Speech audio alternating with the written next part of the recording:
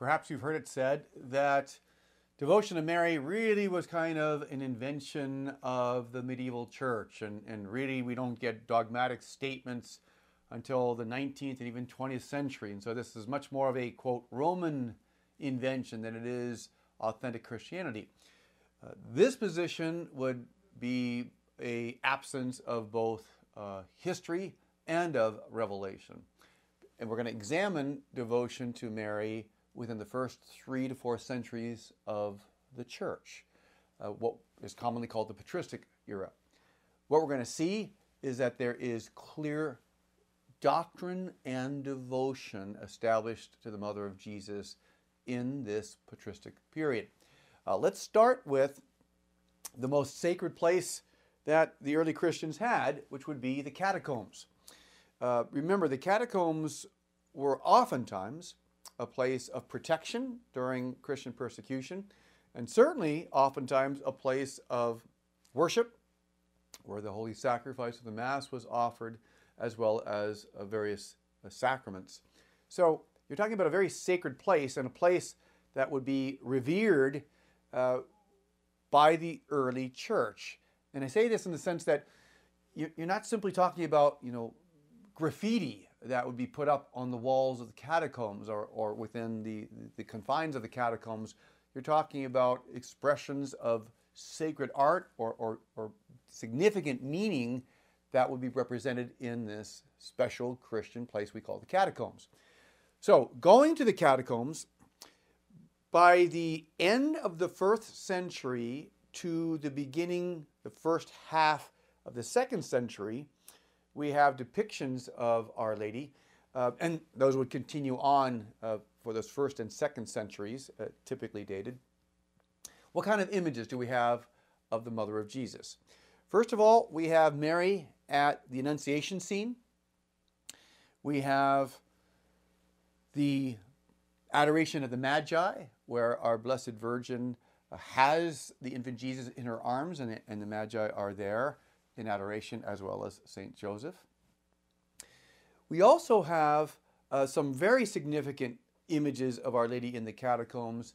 For example, in the catacombs of St. Agnes, we have an image of our Blessed Mother in between Peter and Paul. So her arms are outstretched, and in one arm she has Peter, and in the other arm she has Paul. Now, Peter and Paul are always the symbol of the apostolic church. And so in the language of icon, you have, probably in the 2nd century, at the latest the 3rd century, you have an icon of what Blessed Paul VI declares at the Second Vatican Council, that Mary is indeed Mother of the Church. The central position of Mary between Peter and Paul speaks for itself. And certainly the maternal dimension is already in existence at this time, as we'll see. You also have the image of Mary on gravestones, which would indicate her intercession for the dead. Clearly, in the 1st and 2nd centuries, we have the early church praying to martyrs, and of course they're going to pray to Our Lady as the Queen of Martyrs. You also have Mary depicted in interesting positions. For example, within the naves in which the Mass was offered, on the top of those naves, you would have images of our Blessed Mother. Those are typically seen as images of protection. So, just in light of the images of Mary as we see in the catacombs within these first 3 centuries, what do we see? We have Mary as intercessor. We have her as Mother of Jesus. We have her, again, in the presence of the adoration of the Magi. There's another very beautiful image of Mary as the Orans, the woman of prayer. And we have Mary depicted in places which would indicate protection and defense over the naves of where the sacraments would be offered, particularly the Mass. Putting this together, you've got a very strong image of Our Lady as Mother, Intercessor, and of course, Mother of Jesus. Along with these images, we have what is acknowledged as the first theological concept of Our Lady.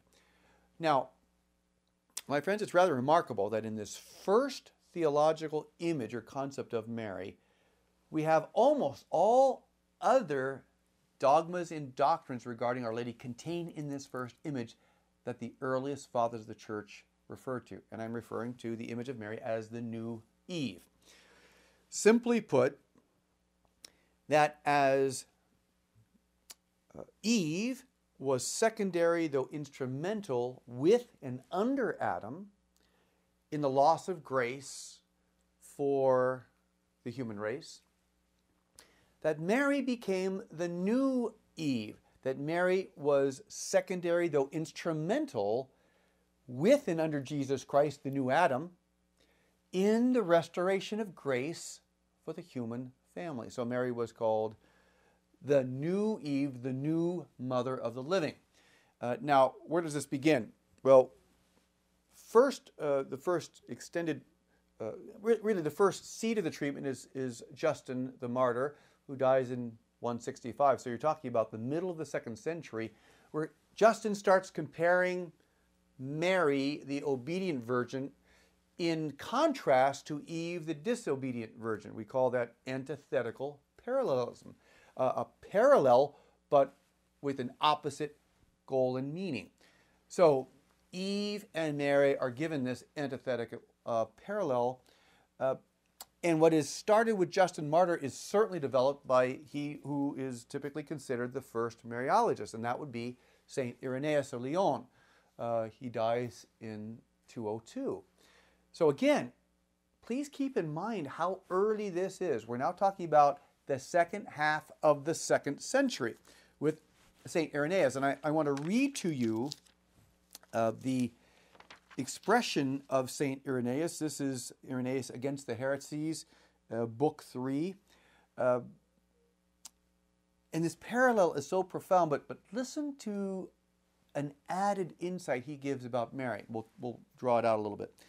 St. Irenaeus says, and I quote, "Just as Eve, wife of Adam, yet still a virgin, became by her disobedience the cause of death for herself and the whole human race, so Mary too, espoused yet a virgin, became by her obedience the cause of salvation for herself and the whole human race."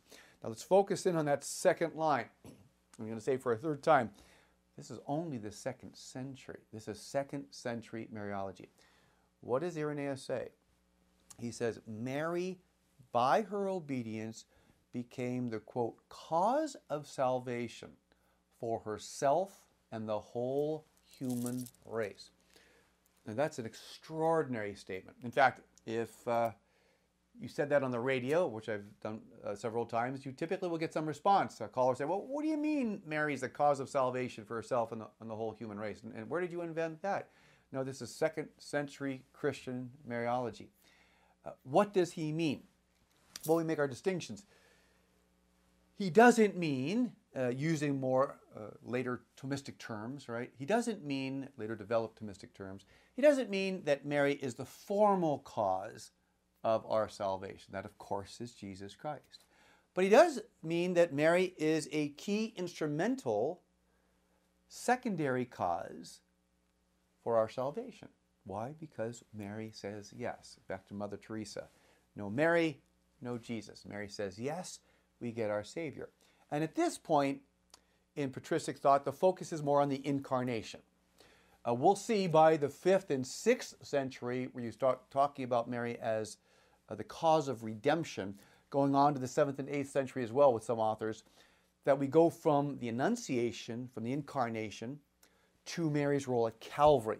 But here, the focus of the earliest fathers are on Mary's role in the Incarnation, which is an event of salvation, right? So, Irenaeus says again, Mary is the cause of salvation for herself and the whole human race. This is remarkable because indeed he's talking about Mary in her co-redemptive function, right? In her assisting Jesus in the plan of the Father, which is the plan of redemption. She does this by her yes, and as we'll see, by her continued yes in the mission of Jesus, which will bring her to Calvary. But notice also what Irenaeus says when he differentiates Mary from the human race. He says, Mary is the cause of salvation for herself and the whole human race. Why would St. Irenaeus single Mary out? He knows that Mary is a member of the human race. And we're not going to be able to answer that. We can't read his mind. God willing, if we make it to heaven, we can ask him directly. But it seems to be at least some understanding of what the fathers were also saying at this time or shortly after, within the 3rd century, that Mary is entirely without stain, the quote of St. Ambrose. Mary is purer than the angels. Mary, as St. Ephrem would say, Mary is like Eve before the fall of Eve. These are all references to what we now call the Immaculate Conception. And when you say by the 4th or 5th century she's sine macula, which means without stain, or as St. Ambrose said, altogether without sin, that's immaculate. But again, going back to Irenaeus, why the singling out? Could it be that under the inspiration of the Holy Spirit, Irenaeus had some sense of saying, I'm going to talk about Mary being the cause of salvation for herself in one note, and then in the next note, the whole human race. How much did he understand of this? We simply don't know, but he says it. Later, we'll come to understand, and we'll discuss, that when Jesus redeems the world, he first redeems his mother in what we know to be preservative redemption, thanks to the genius of Blessed Duns Scotus. So that Mary may participate with Jesus in the redemption of the world, Redeemer and co-redemptrix at Calvary. The redemptive, the anticipatory salvation of Mary makes her the perfect partner with Jesus as the new Eve with the new Adam in redemption. It's a beautiful thing, my friends, that God the Father wanted to show his omnipotence by saying, okay, you lost grace by a man, by a woman, by a tree. So I'm going to show that indeed I am all-powerful, even though I'm always respective of freedom. And we're going to redeem the world. We're going to save the world. We're going to restore the world with a man, with a woman, and with a tree. With Jesus, the new Adam, Mary, the new Eve, and the tree of the cross. It's a beautiful concept of both recapitulation, recirculation, as the fathers talk about it.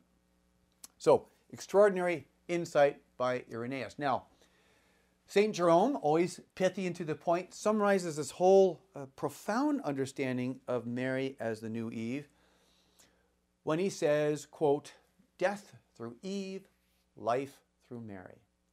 Death through Eve, life through Mary. That's all secondary causality, but it's still true. And that's why within the first 3 centuries, the Christian community, the church, clearly understood that Mary had this accentuated role with Jesus, the new Adam, in saving the world. No medieval invention, no later dogmatic statements. It's there from the beginning. And it's articulated, and it's visualized, and it's preached, and it's taught. Mary has this special role with Jesus in the work of salvation.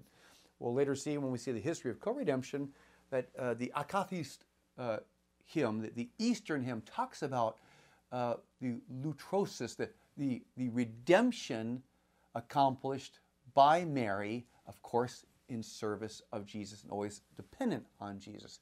But this is so early, and it's clear that from the beginning, from the Christian get-go, they understand the role of Mary, second, subordinate, but unique to all other members in the mystical body. Now, we have the catacombs, the images of Our Lady. We have this theological concept of the new Eve, in which, by the way, we can draw the Immaculate Conception, Eve being identical, I should say Mary being identical to Eve before the fall of Eve. We can see clearly her spiritual motherhood, right? Mary's the new mother of the living, not in the order of nature, but in the order of grace. New Eve anticipates Lumen Gentium 61. Mary is, quote, a mother to us in the order of grace. We can see clearly in that statement Mary's role as co-redemptrix. She's the cause of salvation for herself and the whole human race. That's why the simplest way of explaining co-redemptrix is simply saying Mary helped Jesus save souls like no one else. That's not a tough one. That's not a difficult doctrine to understand and to assent to. What about direct prayer to Mary? Also, by the 2nd, 3rd, 4th centuries, there's clear evidence and indication that the Christian body, the church, is praying to Mary. And praying to Mary directly and praying to Mary for the critical protection during times of persecution. For example, St. Irenaeus actually refers to Mary as an advocate for Eve. So the new mother of the living has to intercede for the salvation of the old mother of the living because she went astray by her cooperation in original sin. St. Gregory Thaumaturgus, St. Ephraim, St. Gregory Nazianzen all refer to direct prayer to Mary. And I think perhaps the best example is what is sometimes called the most complete ancient prayer to Our Lady, which is called the Sub Tuum Presidium, which literally means under your protection. Some people will be familiar with this because it at least traditionally was recited at the beginning or at the end of the Litany of Loretto, Our Lady's Litany. Let's go through a Latinized version of the Sub Tuum and look at the level of development by the early Christian community of confidence in our Mother.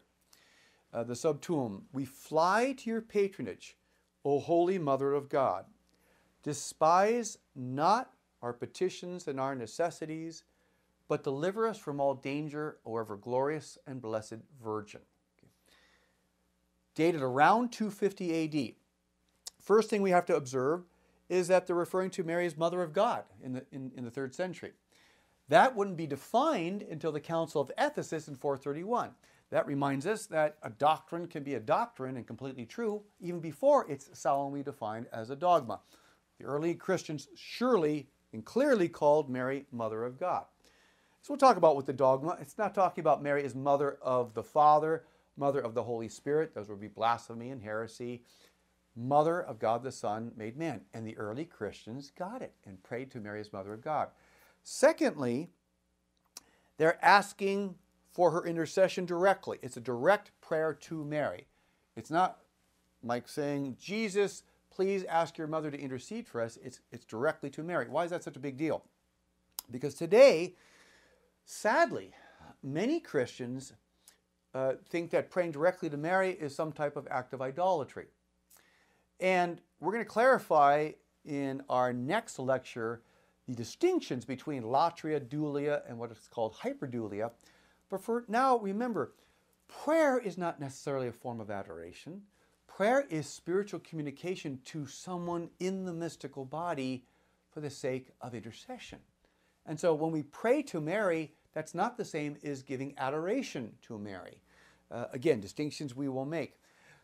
And again, it is simply indisputable that the early Christian church prayed directly to Mary. So how odd it is that as we're supposed to develop over the years of our Christian faith, that we have Christians now not doing what the early Christians were doing.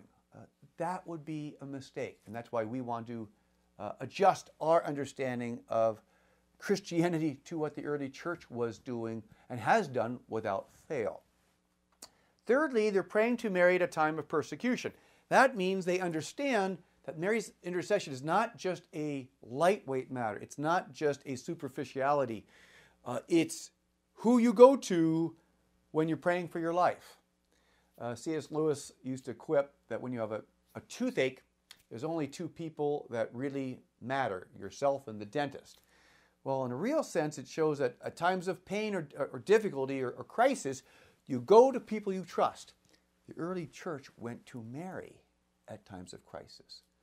And again, and let me, I'm a bit haunted by the words of St. Maximin Kolbe, who says, every time you speak about Mary, you don't always have to say, yes, but Mary is subordinate to Jesus. Yes, but Mary is a creature and Jesus is God. That's not necessary to constantly be doing. And that's fair to say. And I'm not going to do it constantly, but let's recall that when the early Christians are praying to Mary, this is no competition to Jesus. This pleases Jesus because they're responding to that which Jesus himself established as their mother. Ecce mater tua, behold your mother. So we have that complete prayer to Mary by the Council of Ephesus in 431. As both theologians and historians will say, devotion to Our Lady just explodes in both the East and the West. At the Council of Ephesus, as we'll discuss in a future lecture shortly, Mary is proclaimed to be the Theotokos, the Mother of God. This devotion is extraordinary. Some say that it cannot be documented in its full specificity. What are we talking about? We're talking about Marian liturgies, which means a Marian feast, like the Feast of the Annunciation or the Feast of the Mother of God, Marian feast days. We're not obviously talking about the Mass being offered to Mary. There was a 4th century sect who did that.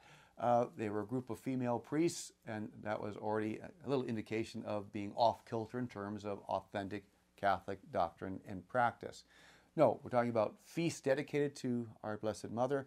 Marian architecture, churches named after the Mother of God. In fact, we'll find that with the Council of Ephesus, the council was actually conducted within a church already called the Theotokos.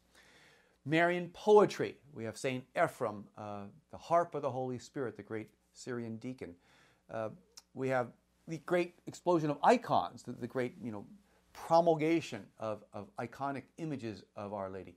In most every Marian literature, in most every dimension of authentic Christian culture, you have the presence of Mary after Ephesus.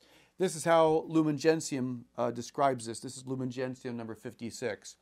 Rightly, therefore, the fathers see Mary not merely as passively engaged by God, but as freely cooperating in the work of man's salvation through faith and obedience. Hence, not a few of the early fathers gladly assert with St. Irenaeus in their preaching, quote, "The knot of Eve's disobedience was untied by Mary's obedience. What the Virgin Eve bound by her disbelief, Mary loosened by her faith. Comparing Mary with Eve, they call her Mother of the Living and frequently claim death through Eve, life through Mary." And this continuity of devotion is also captured in Lumen Gentium number 66.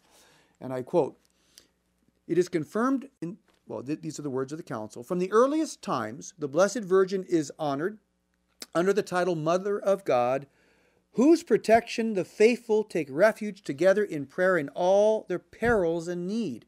Accordingly, following the Council of Ephesus, there was a remarkable growth in the cult of the people of God towards Mary, in veneration and love, in invocation and imitation, according to her own prophetic words, quote, "All generations shall call me blessed." So this explosion of devotion to Our Lady will show itself even with greater development at times of the Middle Ages, but to say it started in the Middle Ages, again, would be an absence or an ignorance of documentable history. I want to close this segment with a quote by a British historian, Kenneth Clark, who is not a Catholic by any means, but this is his understanding of the role of devotion to Our Lady as it continues forward. He said, referring to devotion to Mary, he describes her as, quote, "the supreme protectress of civilization. She had taught a race of tough and ruthless barbarians the virtues of tenderness and compassion. The great cathedrals of the Middle Ages were her dwelling places upon earth. In the Renaissance, while remaining the Queen of Heaven, she became also the human mother in whom everyone could recognize qualities of warmth and love and approachability." In the words of Dante from the Paradiso, he says, quote, "With living mortals you are a living spring of hope. Lady, you are so great and have such worth that if anyone seeks out grace and flies not to thee, his longing is like flight without wings." So the rich devotion which we do see in the Middle Ages to Our Lady didn't start there. There's this beautiful development of doctrine based on the doctrinal seeds and the living reality of Mary in the apostolic church as it continues under the guidance of the Holy Spirit.